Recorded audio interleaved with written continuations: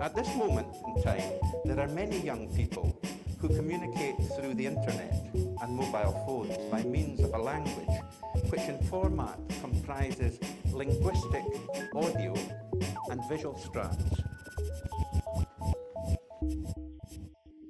As our technologies become more sophisticated, the visual elements of this new global language will become more dominant. In the near future, we may see this multi-core language emerge as the most favoured means of international communication. I think actually this is what we are after.